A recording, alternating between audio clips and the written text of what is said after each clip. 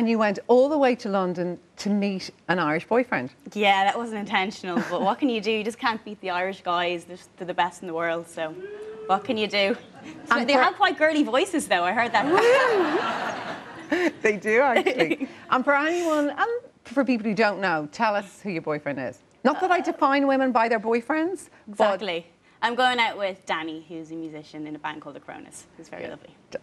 He's fantastic. He's very nice. He's a big fan of yours, actually. He's jealous. He wanted to come to the show tonight, but he's in Germany doing a music festival. And have you met his mum? I have met his mum. She's lovely. Who's Mary Black? She is. That's quite intimidating, isn't it, to meet your boyfriend's mom when she's Mary Black? Do you have to have a sing-song in the house and have a party piece? Do you have to sing? The thing is, there's so many singers in that house that I'm the last person who gets up singing, so I get away.